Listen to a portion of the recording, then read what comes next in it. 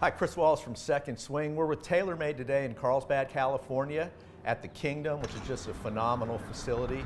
I've got Chandler Carr with me, and we're talking right now about the brand new M6 driver. A lot of exciting technology going on here, a lot of buzz. Speed Injected Twist Face being the key technology. Tell us a little bit about what you've done here, because I know there was a lot of years in the making. Yeah, so Speed Injected Twist Face is really our way of optimizing ball speed for every golfer, right? You know, we know whenever you make a driver, you know, and this goes for any manufacturer, you know, there's going to be manufacturing deviation. You know, there's manufacturing tolerances that take place because this is the reality of manufacturing. The USGA and the RNA set rules on how fast a driver can be. So we know that, hey, we're not in the business of making products that are illegal. You know, we got to support the best players on the planet. So every driver that we sell with 100% certainty has to be a conforming driver.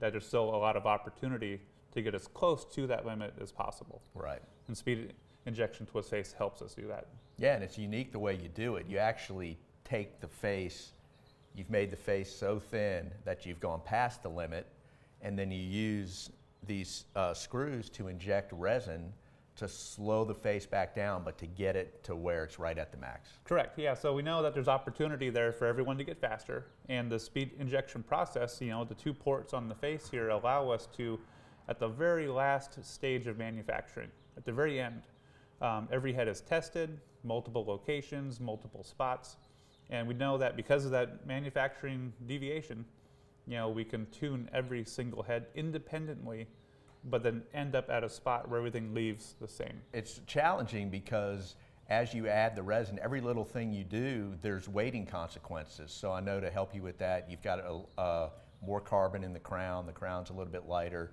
Yep. You have to find ways to save weight so that you can keep the overall balance of the club where you want it. Correct, yeah, you know, there's, you know, if we're gonna talk about sound and, you know, the way that we use carbon fiber, you know, it's kind of it's a challenge for our engineers to develop something that, you know, sounds pleasing to DJ and Woods and, you know, guys like me and you. It has to sound good, you know, first and foremost. Then it has to perform. It has to check all the boxes, right? So when we're playing with ways to make the face faster, when we're moving weight around, you know, that can affect sound. And you know, by how we use the carbon fiber strategically, we can position weight where we want it, but not actually sacrifice sound, and to have a really benefit of good aerodynamics too. It's a very slippery club. This M6 is definitely very slippery, I like to say.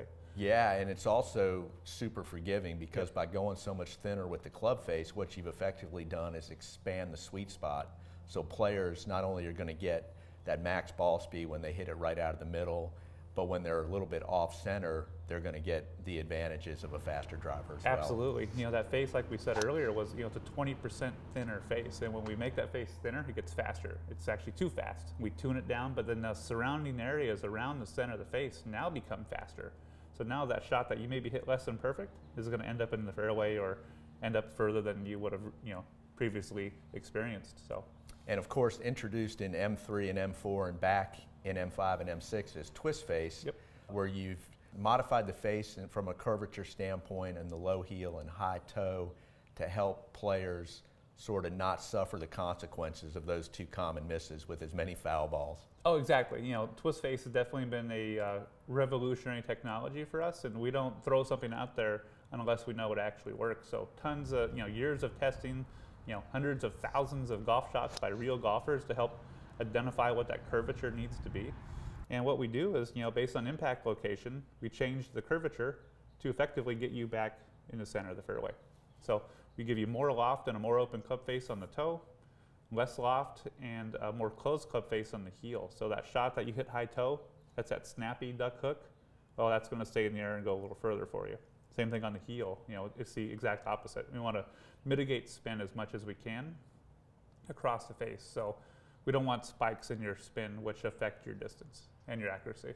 And while M5 has movable weights in the T-track, with M6 you've got a fixed weight sort of low and deep in the head. What does that do in terms of performance? Well, you know, because we have 56% more carbon fiber in the M6 relative to the M4, we're able to position 46 grams of weight in what we call a inertia generator. I know it's a fun term, you know, we don't really, first time that we're using that term, but this inertia generator is allowing us to basically position that weight low and deep in the head, but yet at the same time have the benefits of fantastic aerodynamics, right? It's one thing to put the weight where we need it, but at the penalty of aero. So we can keep the crown high, we can keep the bottom of the club slippery for good aero, but at the same time that weight is low and deep, and 46 grams of weight is a lot of weight. And when you position it low and back like that, high launch, low spin, big sweet spot, makes it a really forgiving club. And in addition to the standard M6, which I'm holding right here, there's also going to be the D-type, which is really going to help that right-handed player who fights that miss to the right. And I know that's something you've done that's been really popular. Yeah, the D-type, stands for draw, D is draw. And the really cool thing about that, as golfers, the most common shot that you see everyone hit is a big old slice to the right. It's a very common shot for most golfers to hit. We're able to do a couple things actually this, and it's a technology that we at TaylorMade feel real strongly about, is that it's one thing to position the weight towards the heel, and it's another thing to close the face to get you to go in straight.